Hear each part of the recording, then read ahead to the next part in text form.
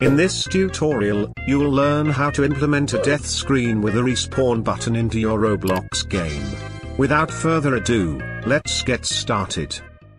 First thing we need to do is make the player unable to respawn automatically.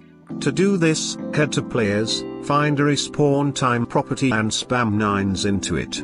After a short while, hit enter, and the value should change to infinite. Now head to Start a GUI and insert a screen GUI.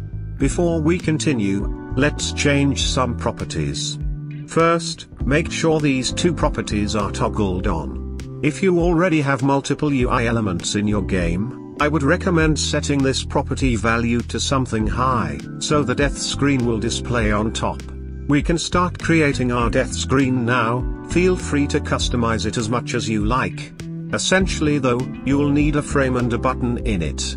To finish setting up your death screen, make the frame invisible. To actually make the respawn button work, we'll need two scripts. One to register player's death and button activation, the other to actually handle the player respawn. First, insert a remote event into replicated storage and rename it to character respawn. This object will allow the scripts to communicate. Go back to our frame and insert a local script into it, then copy my code. I'll explain everything in a second. We first create all the necessary variables, including the frame and button, player, character and humanoid, and lastly the remote event. Then, we create a function that triggers when the player dies, which simply makes the frame visible. Next up is a function that triggers when the player presses the respawn button. It fires the event that will notify our second script.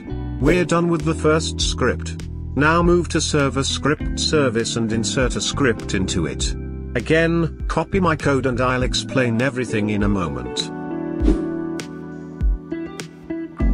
First, we create a variable for the remote event. This function listens for a signal from that event, which will be received after the button is pressed. Then, we check if the player exists and if their character is loaded. If so, we respawn the player by loading their character again. That's all. And as you can see, the scripts work together like a charm. Thank you all for watching and see you soon again.